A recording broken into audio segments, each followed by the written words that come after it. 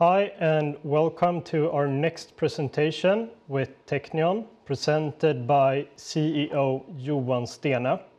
Myself, my name is Max Bacco and I am an equity research analyst here with ABG within industrials. And with that said, please go ahead with the presentation, Johan. Hello, thank you so much for having me today. I'm the CEO of Teqnion since 2009. I have probably one of the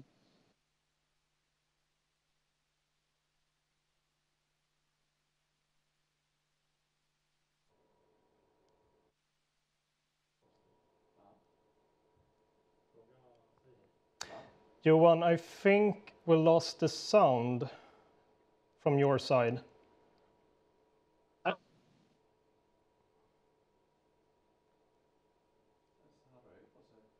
Could you try to say something? Yeah, I have a delay of approximately 5-10 seconds, which is very hard to work with. I can hear you clear and loud now. So if you just try to go on with the presentation. I will try, absolutely. Yes. I still have a backlog of the sound coming back at me after like 7 seconds or so. Is it something I can do to remove that? Or? Do you have YouTube on the background or something?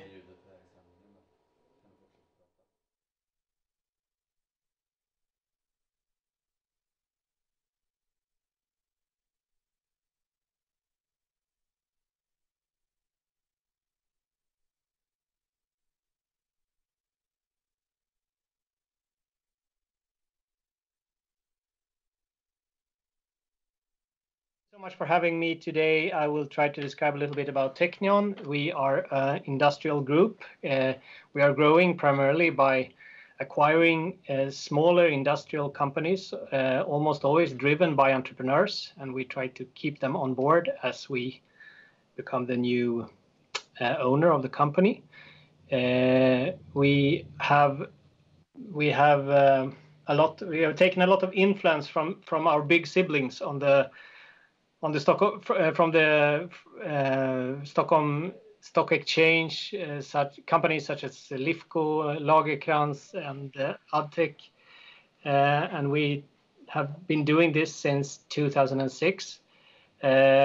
We very strongly believe in what we do. We have a lot of fun at work, and we think there is so much more to be done. We have a fantastic management team, and we are working very closely with our subsidiaries, and we have we're in it for the long run, and we are, as it feels, just in the start of something big.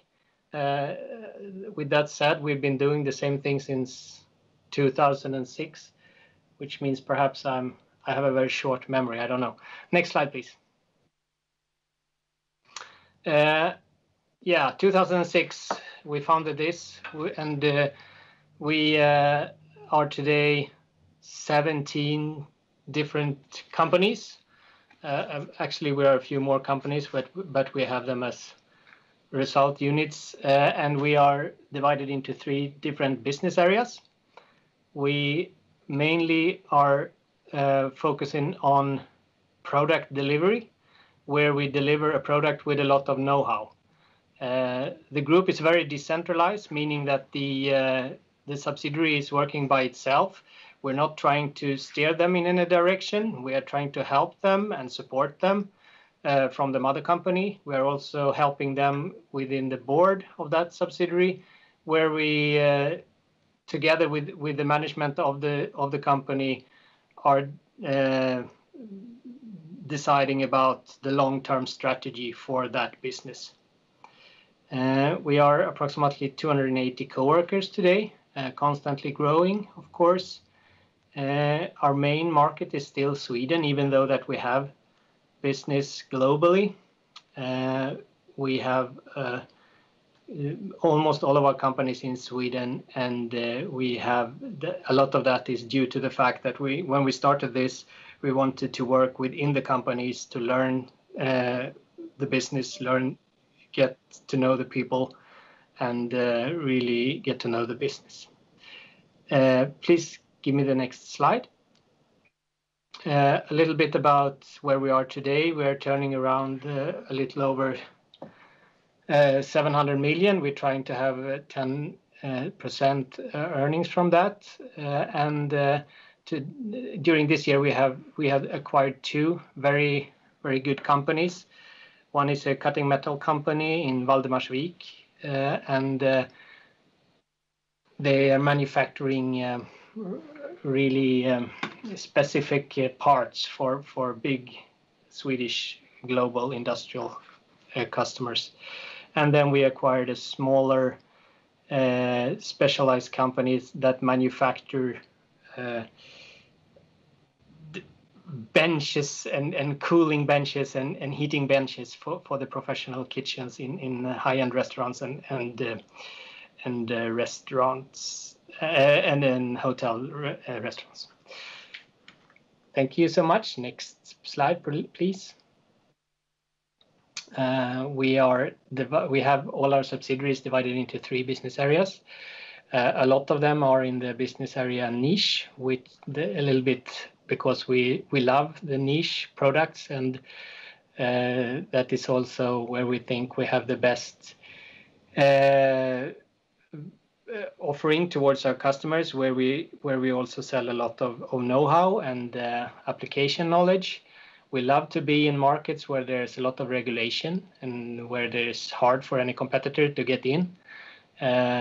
We love the unsexy stuff, where no one would like to be. We love to be there.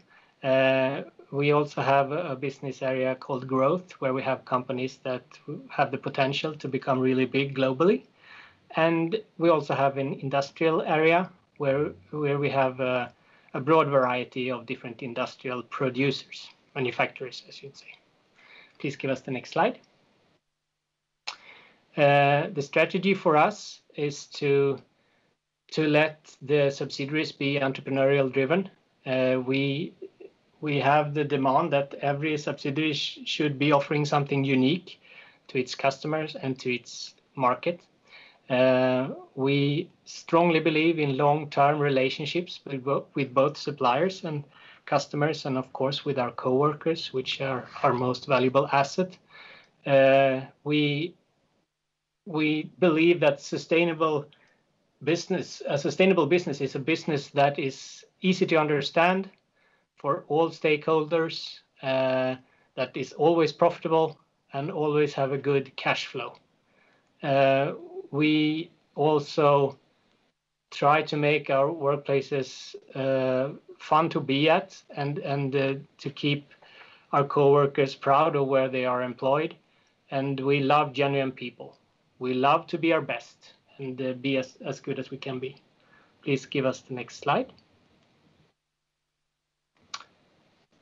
When it comes to acquisition, which is our main focus here on the mother company, we are constantly targeting and approaching potential sellers of industrial companies. We look at some different criteria that we would like to be fulfilled. It should be profitable, and it should have a sales of approximately, it's pretty wide range for us, but if it's very niche, it could be as low as 20 million Swedish, but we look at companies that turn around approximately 100 and a little bit more. We're almost only doing business-to-business companies. It's very important for us that we understand the business. It shouldn't be complicated. It should be easy to describe. It should be easy for all involved to understand who is earning money and why. We pay for these acquisitions with our own cash and with bank loans, and we do it in a way that we pay approximately 70% of the price for the shares up front when we step into the company, and then we do it on earnouts, performance earnouts, approximately over 2 years, the rest of the payment. And we try to get our money back within cash money back in 5 years. And we are going very. We focus very much on the entrepreneur, on the person that we both parties, both the seller and the buyer, believe that we can work together, because we try to keep the management on board even after this 2-year period. And normally we can do that because we are pretty fun to work with, and we have a drive that we will constantly want to be better and develop our companies. Next slide, please. As it is today, we historically I've been doing a lot of the acquisitions myself, the screening and finding new companies. Since over a half year now, we are 3 people doing this, meaning that we have a very good pipeline at the moment. Most of the companies that we are talking to, or the prospects that we're talking to, we have found through our own scouting, cold calling more or less, and but we are also have a constant intake from brokers that we work very closely with, and we see them as partners and co-workers as well. And during the last 5 years or so, since we've been doing this for a while, we also get calls from entrepreneurs that would like to sell their business to us because they have heard that we are a good taker of industrial companies. We have today, we're talking with constantly talking to approximately 10 companies for buying them, and we are aiming for the upcoming years to buy approximately 5 companies a year. That feels today like a doable target. After that, I guess we will accelerate. Thank you. Next slide. We try to keep everything simple. We like to earn money. We rather have a high bottom line than a high top line. We constantly striving towards higher margins. Sustainable companies is what we believe in. Sustainable people and relations is what we believe in. We try to have as high cash flow as possible, and from all the cash that we get into the company, we try to find good acquisitions to grow the company with. And yeah, we're in it for the long term. Next slide, please. We have a very very fantastic management team. We used to be the two people in the middle for many years, Maria and myself, but since 2018 we have grown a little bit, so now we are more or less an entire army capable of doing almost anything, at least hard things. I'm very happy with this team, and perhaps we don't always look this happy as on the picture because we discuss a lot and we never let anyone be less than their best, but we have a lot of fun at work. Next slide, please. Just to summarize everything, we are continuously growing, primarily through acquiring very good industrial, entrepreneurial-driven smaller companies. They are working in narrow niches where we can have a good, where we can keep a very good customer offer and long-term relationships. We believe in sustainable businesses where we always earn money, where we're always profitable. We strongly believe in the decentralized architecture where every subsidiary could stand on their own legs and just need support from the mother company. And the sound people, the people that love to be good and love to drive something to the future, those are the people that we would like to attract and that we would like to work with. We are in the beginning of building something huge. Next slide, please. Thank you so much. Thank you very much for the presentation, Johan. And now over to some Q&A. As you mentioned during the presentation, you have made 2 acquisitions here to date, Cutting Metalworks and Kemma Storköksförsäljning. Could you tell us something more about the reasoning behind those 2 acquisitions and why those 2 companies fit into your business group?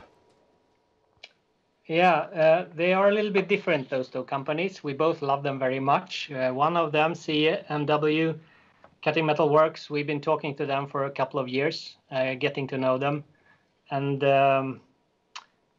finally, we decided that we should work together, and we acquired the shares from the more or less the founders that were still working within the company. One of them had reached the pension age and wanted to retire, and the other one would like to work still be working. So Christer is still there as the CEO and would like to continue so, but with new ownership. And we could give them stability, a good board of directors that could help them with the decisions for going forward. And they are in a position where they can grow with their customers and with their existing business for many years. It feels like a very stable company with very good people with a lot of knowledge in what they do. So that was an easy one. Kema was something different. It was a company that was not for sale. It was something that we more or less stumbled upon, and the owners, father and son, both of them wanted more or less to retire. And we told them that you don't have to close the door and throw away the key and go home. Please let us help you to revitalize what you have, because you have built something fantastic. And now we're working together with them to revitalize the company, and we have a tremendous response from the customers, which really love that we are trying to put some fire into that company again. It's really fun, and that's also a company that owns its own brand, or selling its products under its own brand, which is very good for the future, of course. Okay, thank you. And as you mentioned, sometimes entrepreneurs approach you in order to sell their business. Why do you think that business owners want to sell their business to you specifically? Except for that we pay them money. I think that one thing is that we who approach them, we have worked in this type of companies ourselves, so we know, we can understand them, and they pretty soon they realize that we understand them. And that when you are an entrepreneur and you are building your company throughout the decades, you are often very lonely.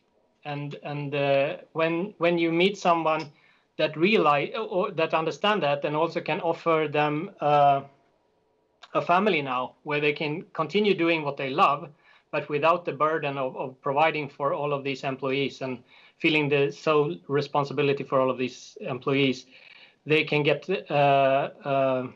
they more or less get a new burst and doing more. So even that they perhaps believe that they would like to retire, we can almost always show them that it's very fun to stay on in some way anyway. Perhaps not as a CEO, but perhaps stay on with their closest client, or stay on as a board member or something like that. So I think why people like to sell to us is that we understand them and that we love them, because these are the people that are building our country. And when we love them, it's easy for them to love us. I think it's as easy as that, or as complicated, I don't know. That's a very good answer. And on to the next one.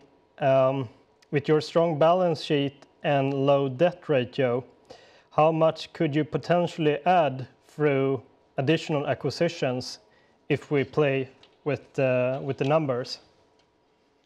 I think just to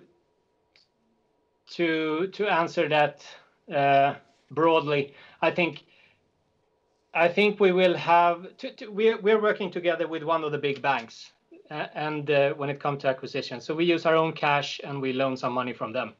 And as the partnership we have today will probably keep us on the rate of buying turnover of approximately 300 million per year for at least 3 or 4 years coming. And since we are acquiring companies that are cash positive, we constantly increase our own cash as well to acquire even more companies. So it's the more we grow, the more we have the possibility to buy more companies as well, because we are buying companies with positive cash flows, good relationship with the bank.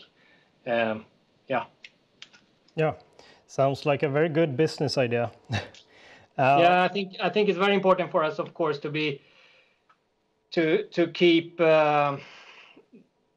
to don't have too much debt, of course, but as it is today, we have a lot of cash and the debt is very low. So for the coming years, we have a lot of good acquisitions to do. Yeah, and on to the last question. In your latest Q1 report, you stated that a lack of raw materials and increasing raw material prices have affected your industry segment. Have you seen any improvements in this area, and how have you handled the situation? Yeah, we try to talk to both customers and to suppliers and do whatever we can to handle this situation, but it's both steel, it's construction wood as well. A lot of timber, the prices have increased enormously because of a lot of the Swedish timber is going on export today, and we will have to struggle with this for a long time, I guess, before we will see any normalization. But I mean, we have good, as we value always, good relationship with both customers and suppliers. We try to help each other out, and then we know that we are depending on each other. So we're all in this together. Yeah, I think that was all from me. Thank you very much for joining us here today, Johan, and good luck in the future. Thanks. Thanks. Bye. Bye-bye.